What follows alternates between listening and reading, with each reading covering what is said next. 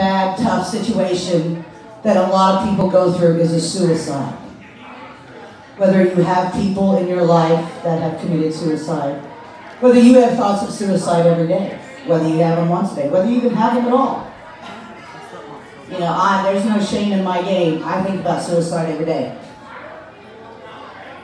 But I also look for the positives. I look to all of you, your Facebook posts, even to see how silly and fucked up they are, whether I agree with them or not. Or I want to be an ass and I'll put a comment and then I gotta apologize later. But guys, it is a very serious, serious situation. And suicide, the first thing is, a lot of the suicide is a lot of depression. Depression doesn't have to have a reason. I sat there and told my mom I was going through a really rough time, and I tried to tell her that all I could do is think about ending my life. She looked at me and asked me why. She goes, you have everything. You have a great relationship. You have a family that's a chosen family that's amazing. She saw that at our wedding. She hears me talk about whether she likes it or not. She's like, why? And I looked at her at that moment in time. The only answer I could think of is, I don't know. But I'll tell you, I knew not to get on a highway. I knew that by me ending my life takes away my pain, but it doesn't take away any of you all and the ones that are left. Please, guys, if somebody comes to you, don't brush them off. Even if you don't think you have time, guess what? That minute may have saved that person's life. Please, please, please take that time. Because a lot of times, it takes a lot to reach out because you don't want to be judged. You don't want to be laughed at. You don't want people to go, shh. You don't want that. Please be that person that reaches out. I'm telling you, you will make a difference, and you may not even realize it. Holding a door for someone. They may have just lost their mom and they had to go get flowers or whatever, and you holding the door saying, I hope you have a good day. Never. You never know. That could have maybe saved their life. So please, guys, please be that voice, be their voice, be their hand, be their heart if you have to. So please reach out and don't shun someone when they come to you. I need y'all to get your dollar bills out. The one, the only, Mr. Logan Render.